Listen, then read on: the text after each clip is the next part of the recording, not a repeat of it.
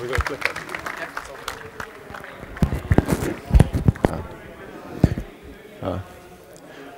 Hi, so I'm here today to talk a bit about modern JavaScript and what it means to be a JavaScript developer in this modern era. And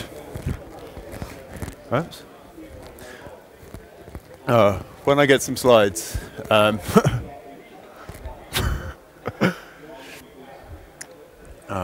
Here we go. Cool. So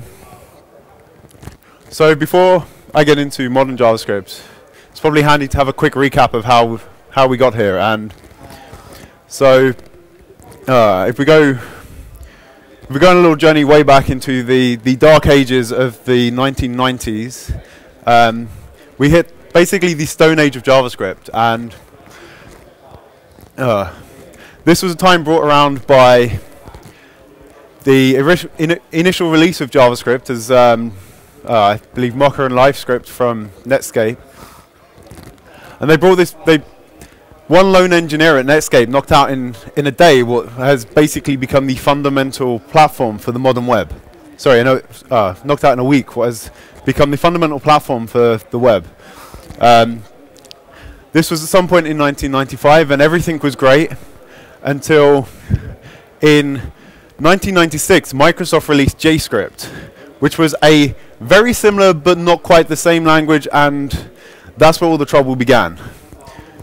It was great of them to create something that looked exactly like JavaScript, and it was also horrible of them to create something that just looks exactly like JavaScript and didn't actually function very much in the same way under the hood. So you'd end up with a lot of code like this, where you would effectively use nasty browser sniffing things like document.all to work out what browser you were looking at, and then you'd wrap near enough your entire script in an if statement and have one chunk for one browser, one chunk for the other browser, because at that point none of the others mattered, right?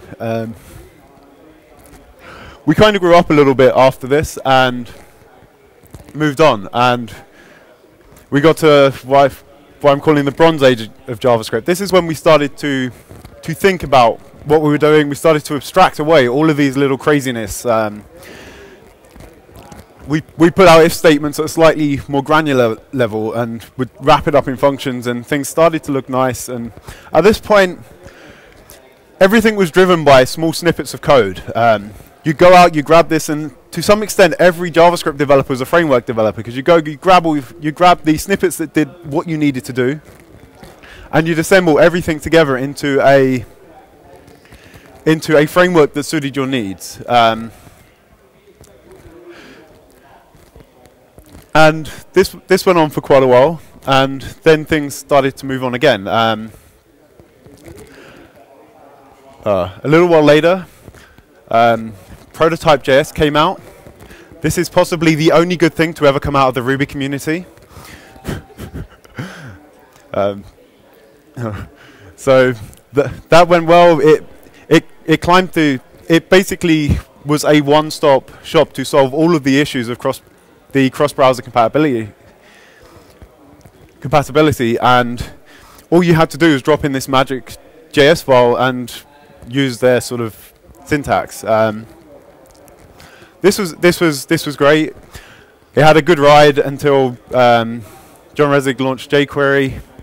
jQuery suddenly shot to fame as it's like Prototype was good, but it was messing around with the object prototype, and that in itself had its own problems. jQuery wrapped it up in this whole brand new DSL that didn't touch anything, didn't break anything, and it was all hinged off this one variable. So we moved into this, and this is where we've kind of been for the last 5 to 8 years now, and it's served us well. But right now we're standing at the forefront of the next era. Right now, when you look at JavaScript, JavaScript is now 18 years old. JavaScript is old enough to drink, and that's scary. But like anything coming of age, it's starting to mature a bit, and with that maturity, we're starting to see it transitioned from, we're starting to see the browser transition from being an amazing document reader to what is possibly the most widely spread, widely installed, and possibly the most powerful most powerful application runtime that's out there. And to support that, big changes are coming. So we're starting to see things in ES Harmony, the next version of JavaScript. We're starting to get things like modules. We're starting to get sane scoping and all of the things that have been missing in JavaScript until so far.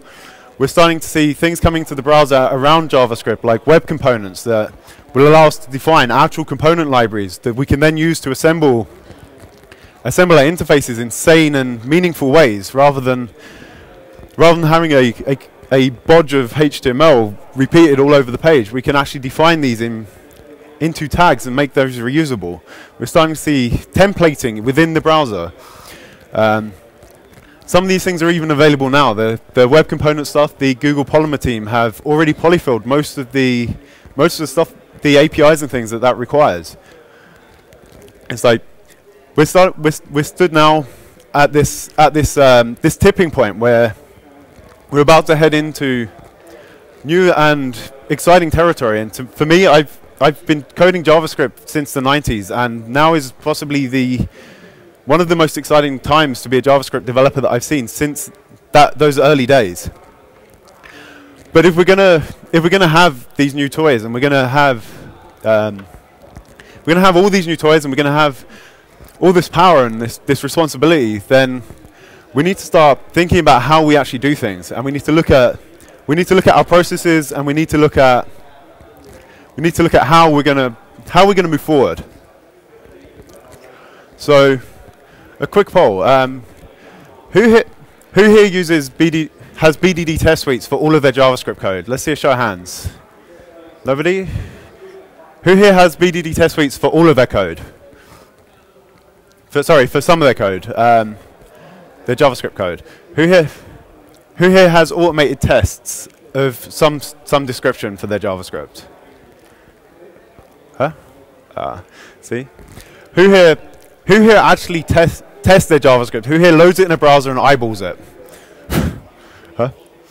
Come on, there's got to be more hands than that. Because if you're not even eyeballing it and just putting it live, then I don't know whether to salute you or slap you, but yeah, that's not good. But all right, so this is the tools. These tools exist in the JavaScript world. They're just not embraced. They're not embraced as well as they are in other languages. So the Ruby community, the Python community have a heavy focus on testing. Even the PHP community is starting to learn about testing. I've even met a few PHP developers who can spell it now, and I say that as a PHP developer myself. But it's like, when it comes down to it, it's like, does anyone here actually wake up in the morning and they're that excited because they're going to go to work and they're going to fix bugs? Because bugs are amazing and you can't wait to fix bugs, and like get to the end of the day and it's time to go home, and it's like you're fighting with the security guards who are trying to throw you out the office so they can look up because you just want to keep fixing bugs. And it's like, that's not a realistic scenario, right? We don't do that. We hate bugs. And JavaScript is a language where this is a big problem, because we can build something, we can make it work in the one runtime, and that works really well if you're coding like backend code and you're doing stuff in Ruby or Python or PHP and etc. You write your code, it runs on one runtime, and you run your test suite and you check it, and it's like, that's fine, it works. But in the JavaScript world, you're running your code on a huge amount of runtimes. You've got the different browsers, you've got the different versions of browsers, you've got different types of devices, you've got phones, you've got tablets. It's like, and testing all of those by hand is just craziness. So when we move forward, we need to start embracing testing as a first step. And it's like there are same reasons to do this. When you work in a BDD or a TDD style way, you catch bugs earlier. And this is my highly scientific graph of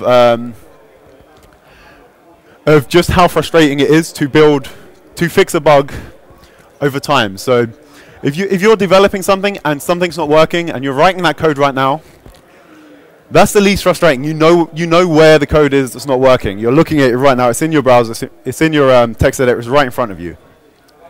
When it gets to staging, okay, you might remember what you were doing at that time. When it gets to production, suddenly it's like it becomes a real pain in the ass. And when the bug sort of has slipped under the radar and crops up a month later, then you just want to scream at people when it lands on your desk. And so at the moment we have a test code cycle in JavaScript. Unfortunately, it's mostly manual. What we need to do, and it runs in the opposite direction. We start at the coding, then we test, then we code some more, then we test, hopping between our text editor and the browser. We need to flip that relationship to be test, then code. We work out what we want to do, we define what behavior we want, and then we go make it happen. And then we can run the test we've just written. When it passes, we know that that works. And not only do we know that that works, we know that's always going to work, because as soon as we do anything that breaks it, by tweaking some random thing way off on the side that has absolutely nothing to do with that code, we're going to pick up when that magically breaks something. And we're going to see it, and it's going to be there in front of us, and we know we can then have a look and see what we did. And we can see how can we do this in a way that's not going to break that, or what can we do to fix that crazy breakage over there and everything else. So none of this is really new. TDD has been around since the 90s. It started off in the Smalltalk community with something called SUnit. It gradually ballooned out that into other languages, everything else, and unfortunately it became a victim of its own popularity. There are a lot of docs out there on TDD that kind of lead people in the wrong direction. And it was derailed mostly by the fact that people tested their implementation. And this is where those who do write automated tests for JavaScript tend to go a bit astray.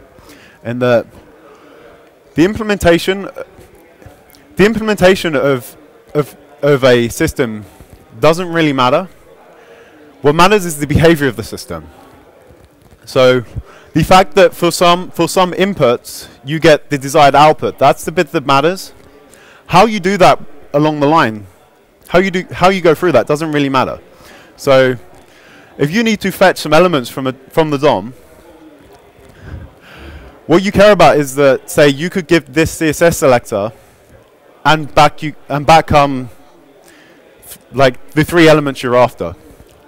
A lot of test code I've seen, it will actually test that the jQuery function, the jQuery function was called with this selector, and it's like that we're not overly concerned about, because we could at some point want to swap that out. We may want to swap to a micro framework, or there may be something that comes along in a few years' time that completely smashes jQuery, and everyone's using it, and finally derails the king, and then we're stuck with a suite of tests that will test that our system's working, but it's so tied into our assumptions of how we were going to build things that it doesn't really work. So a bit later, some guys got together and they decided how can they fix this, and they worked out that a lot of the problem was in terminology, and they defined BDD. BDD is a form of is effectively the bastard child of TDD, test-driven development, and domain-driven design. Domain-driven design is all about working with, is all about looking at the system as a whole, and yeah, so it brought in new terminology. The idea was that if the tools and the terminology are allowing people to easily go astray, then if we fix that, then we're going to get at least halfway there towards things working. So instead of saying that I want to test that something happens, it was redefined to saying it should. So rather than testing things, we're going back to this defining of behaviors. Instead of test that, sizzle is called with this CSS selector. What I want is to say it should return me a bunch of elements when I pass in this selector. It's that subtle difference that made a huge difference. So all of this stuff's coming to JavaScript now. With the tools have been around for a while. They're well established, and we have very well written tools for a lot of these things. We're possibly trailing only Ruby in the quality of these testing tools. And this is in part due to the expressiveness of the JavaScript as a language, and some of the features that we have that just other languages can't compete with. And being able to define nice DSLs and everything else. But although I know I was mocking Ruby earlier, they do actually have some really nice testing tools. And one of the best tools I found for writing integration and functional testing to write tests that simulate someone using the browser, to actually specify it as a test that I can go to a page, I can log in, and when I hit the login button, I get a modal that pops up, and that shows me the username and the password field. To define that behavior as a executable test, Cucumber for Ruby is still one of the best tools you can find, and there is a library called Capybara that adds a whole bunch of really simple methods into Ruby that allow you to simulate this browser thing, and then that will fall down to something like Phantom.js, a headless WebKit browser, or we'll go off to Selenium, which is a method of effectively playing Puppet Master to the various different browsers, and allow you to perform these operations. So opening a page, clicking on links, etc. And it does this through the Gherkin syntax.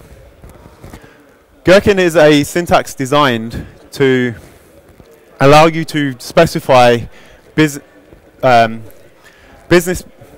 logic, the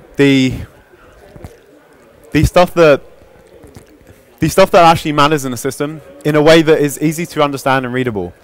And the beauty of this syntax is that it's actually readable by business people. So you can write this out, and you can give it to a business person and go, right, is this what you want? Is this what you want me to build? And they can sign it off, and then off you go and you build that, and you get out of this horrible process of they say they want one thing, you go off, you build it, you take it back, and it's like, actually what I really wanted was this, this, and this. So you go off, you do that again, you go back, and you end up in this horrible cycle of them not quite defining what they want, and you constantly going back. This way you specify that out, you go to them, will you sign off on this? Yes. Once they've signed off, then you start working, you deliver it, and then when they come out with the but actually, you can be like, no, look, here we go. You signed off on this. This is what you've got. Go off and be happy. Anything else, that's new work. The way this works is that you define a feature. So in this case, this is a very contrived example, but the feature is I want a home page, and then you define the business value. In order to what do I want to do? In order to be the best site on the web, and then as who is this feature for? So as a webmaster, and then I want, and this is the feature that I actually want out of this, and that is effectively just an intro to the thing, and then you would define a bunch of scenarios. So a scenario is effectively the actual bit that you're implementing. So in this case, the scenario is that when I view the home page, and then I define the process through that. So when I'm on the home page, and I click the greet button, then I should see the text "Hello World." So that's fairly understandable. You can read that the given when then steps are the bits that are actually executed, and you can take that to someone that isn't a coder, and they can fully understand what's happening there, right? You can understand that you're on the home page, you click a button, and some text is shown.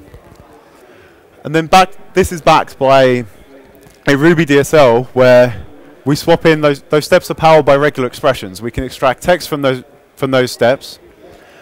And then this is the simple capybara stuff I was talking about. You have one-line simple methods, visit / that's the page we're visiting.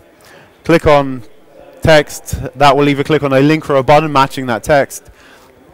And then page.should have content of text. So this is how there's a bunch of cheat sheets out there that will wrap all this up and make it you can use to assemble this stuff pretty quickly. And it's like, although this is actually a Ruby script, you don't actually need to understand anything about Ruby really to use it, which is one of the things they've done really well.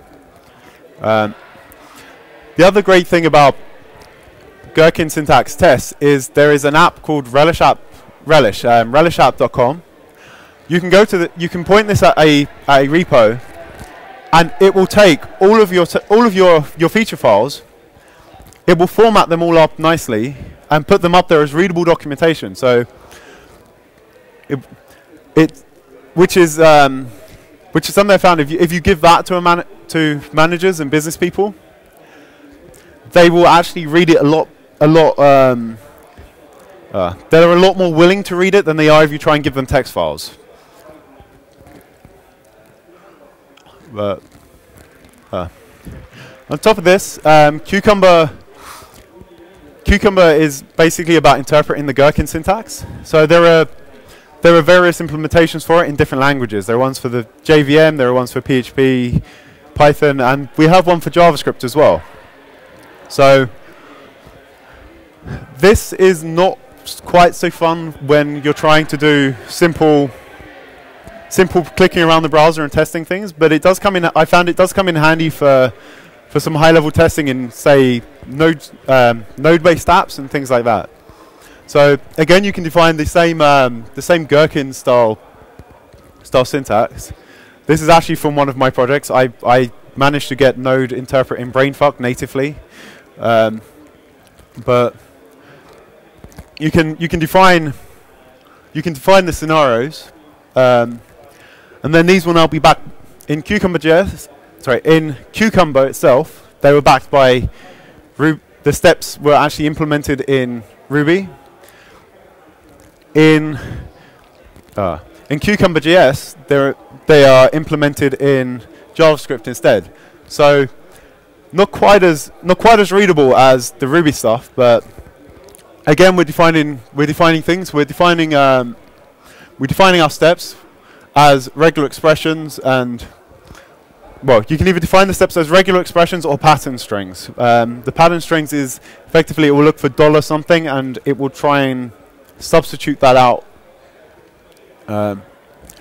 Everything gets a callback because it's JavaScript. We have the asynchronous overhead to deal with, and you can do pretty much the same sort of stuff. It's not as pretty, it's not as readable, but it does give you that tie-in with the JavaScript runtime that is helpful in node-based environments. So I've spoken about Cucumber. I said these were good. They were good for integration level and functional testing. The trouble with Cucumber though is it's pretty shit for unit level testing, and I would advise against trying to use it. There are great proponents of the Gherkin syntax that will tell you that everything should be Gherkin. They're wrong. And although you can use it for unit testing, it's going to make your life harder than it needs to be. And I'm lazy. I don't like my life being complicated. I like it being simple. What we do have though is a package called Mocha. Mocha is built by Vision Media. It's It's the company behind the Express framework, one of the top frameworks for Node.js.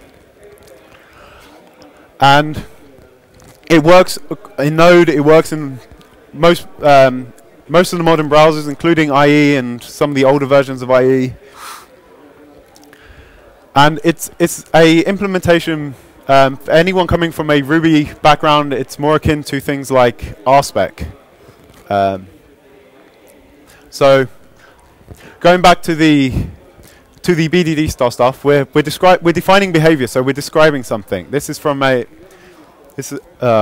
working through a quick example from a URL routing library that I wrote.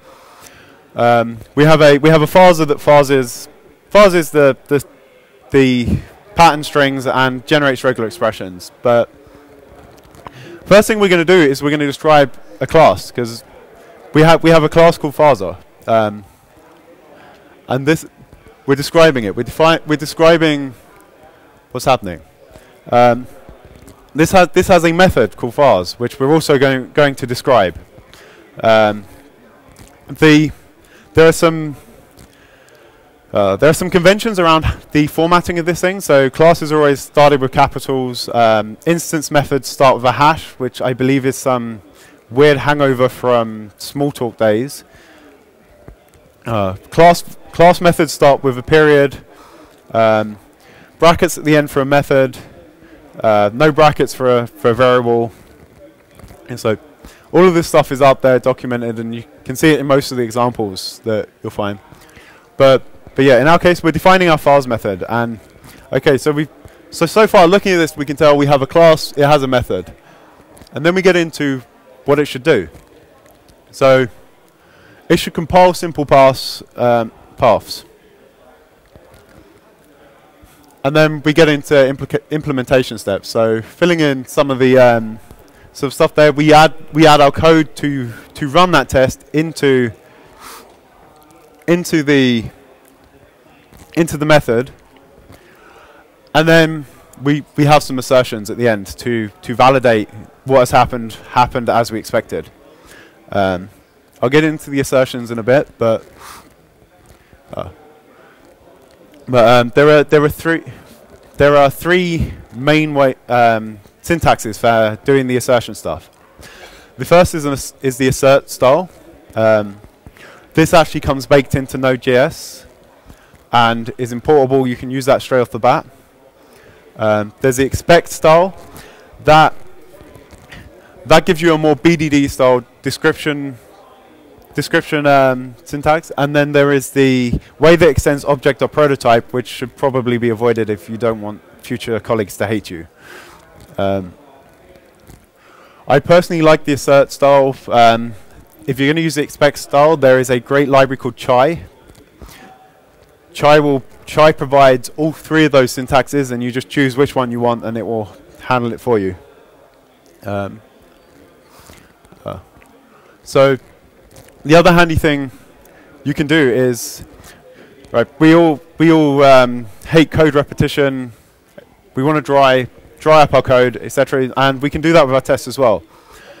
There are 4 methods in Mocha. There is before, after, before each, and after each. The before method will run as the very first thing that runs in a describe sort of block. And any function you pass to before will get executed first. And the same with after. That will be executed after any child steps that you've defined. You also have before each and after each. This will fire before every method that's passed to an it method. So in this case, before each of our requests, we're going to instantiate an instance. And this just means that we have simple... This reduces the amount of code in our actual tests, so that the tests become, the shorter the tests are, the easier they are to understand as you're sort of skimming over. Right. So one of the key things you want to do when in your test as well is you don't really want to be testing the entire stack at once. So you want to sort of simulate your dependencies. And this is done with something called, through a process called mocking.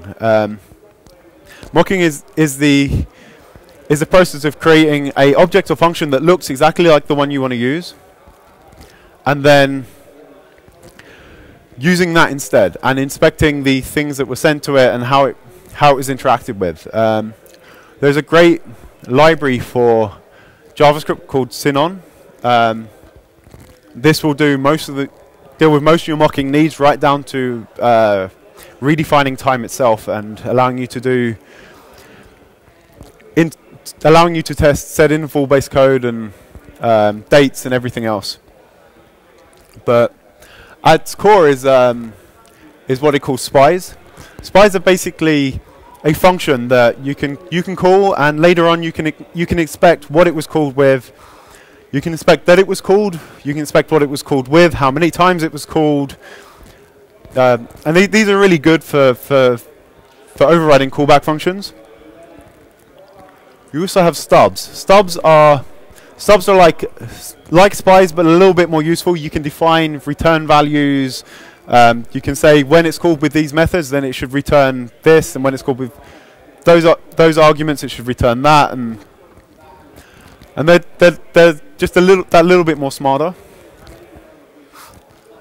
And then you have mocks. Mocks are really complex versions of the previous, where you can actually take a existing object and go, I want this, but I want to start overriding these few methods on it, and I want it to function like, and it will look at that, it will work out what it needs to do, and then you can actually define all of the behaviors that are going to happen on the mock, and at the end just go, did this do what I expected it to? So in this case, it's expecting uppercase to be called, expecting it to be called once, and when it gets called, it's to return foo in uppercase. So we can call that, and then at the end we say verify that this worked, and if not, it's going to throw some assertion errors.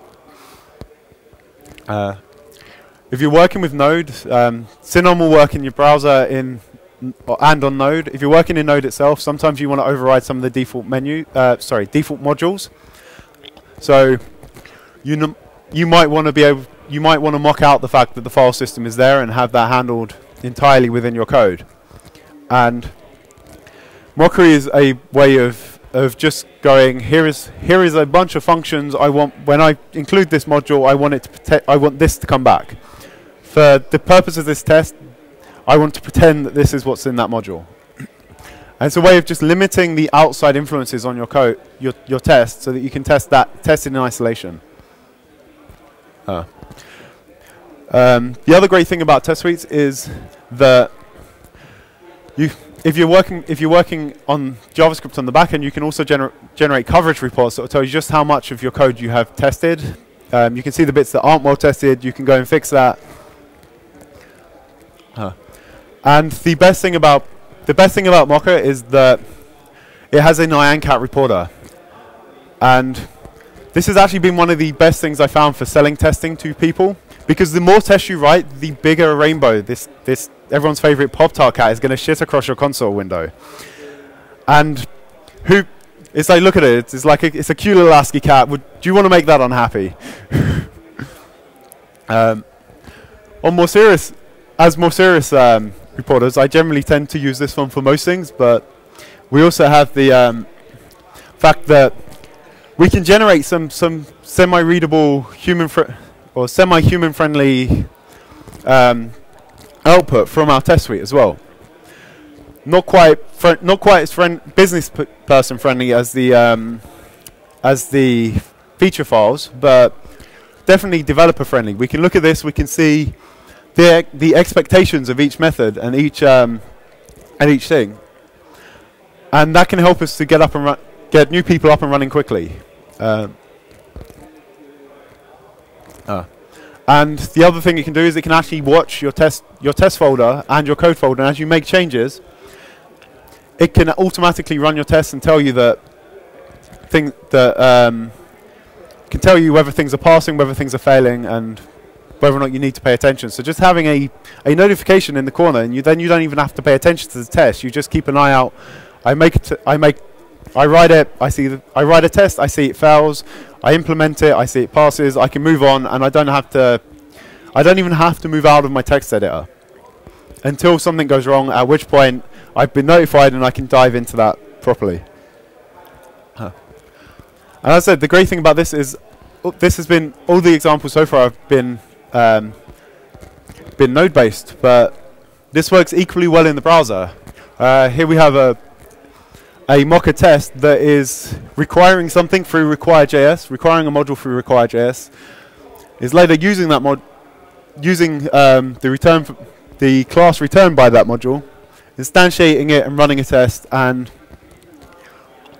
when you run it in the browser, you get a nice output in the browser, a big report similar to the one I showed you in the console earlier, telling you what has passed, what's failed, and with some hacking, you can also hook this up to a automated test runner like Jenkins and get this running every time you check in, and that makes like ops people really happy. So I covered a bit on testing. The other thing that we need to start doing is the majority of JavaScript projects I've worked on, you can look through the code and you can work out who wrote what based on the style of the code. And this is not a particularly good way to be working. In a good project, all code looks like it was written by one person. It's a mixture of different styles and that have been agreed on, and that is then how. Sorry, it's a set of styles that have been agreed on by the team, and then you move through, and everyone writes code in that style. It all goes together. This has the benefit of once you get used to this style, you can look at the code, and other people's code makes as much sense as yours. And to enforce this, we have linting tools. Linting tools will inspect the code, the syntax. We'll look at how things are laid out. We'll look at things that aren't quite right, and will tell us when things aren't up to scratch. For this, I highly recommend JS Hint. The other option would be JS Lint, but I would highly recommend JS Hint because Crockford is not always right, and JS Lint is incredibly opinionated. I use JS Hint basically because I find prefixing commas in JavaScript plays a lot nicer with version control systems, and JS Lint will not stop moaning at me about it, whereas I can tell JS Hint that I'm doing this intentionally and it will then be fine with it. It's a lot more configurable and tweakable to the styles that you within your team have decided that you're going to adhere to. And the other thing is, we see a lot of tools out there in the JavaScript community, Grunt, Cake, Jake, and all of these things. But I'm still old school. I like makefiles. But to be honest, it doesn't matter what you write it in. Just writing this up as a set of easy rerunnable commands, so that anyone can get going quickly, is a useful endeavor. So here, basic one from one of my projects that I can write make test. It tests everything. I can write test watch. It will start shooting little notifications at me. I can generate a coverage report, and I can lint things. And I don't actually have to remember all of the commands to do that. So we've covered that. We've covered like things around how we code and what we're doing. The other thing that we are really, really bad at is documentation.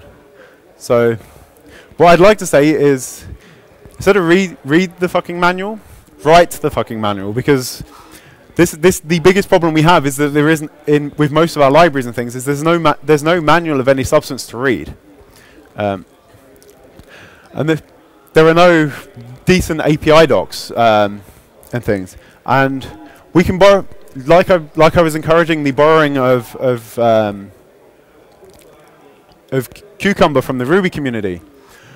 The Python community has a tool called Sphinx, which is a really good documentation tool.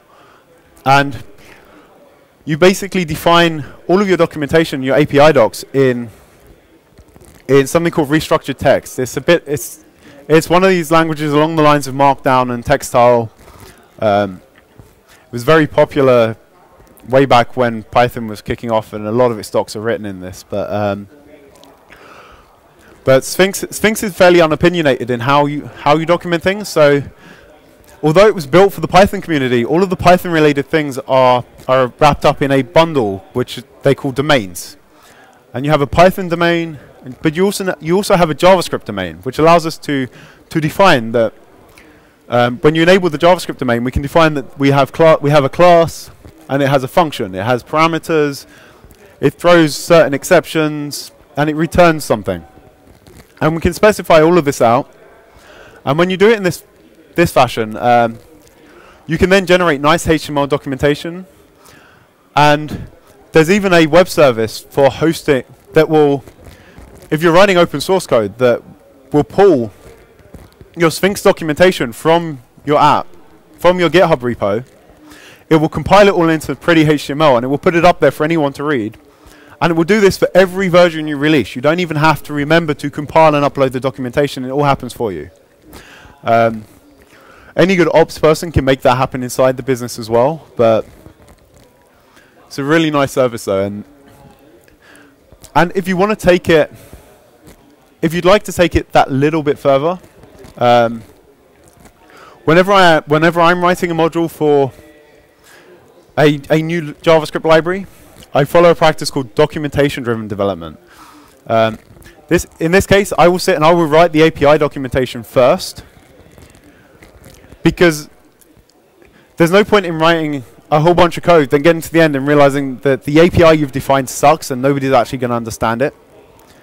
So in this way, I can iterate on what the end API looks like, figure that out, and then from that, write my BDD specs, write mocker test, write cucumber features, get all that working, write the code, and then at the end of that, I have really high fidelity documentation for my really nice documentation for my module. Everything's well tested, and I can be sure that it will work fine. But I think that's most of what I've prepared. But do we have any questions? Yep. Sorry, there should be a mic somewhere.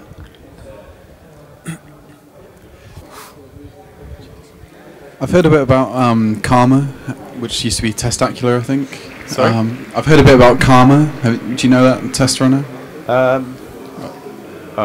Carmen, I'm not over familiar with that one. Okay. And also, I think Jasmine as well. Jasmine I know of. Jasmine is handy.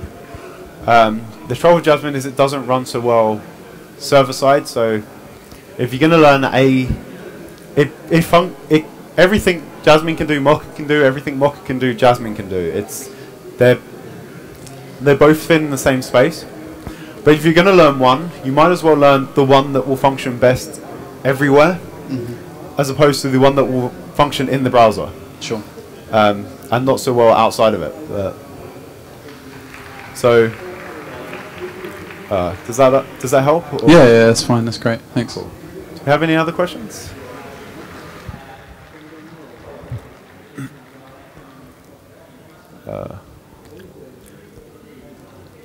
Nothing. I'll take it that I've either explained everything great or I've put everyone to sleep. Either way.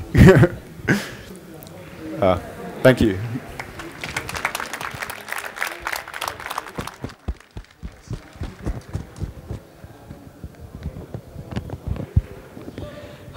Alright, next up will be Keith Moon, iOS development. People interested, please stay, and we're starting at 11 AM.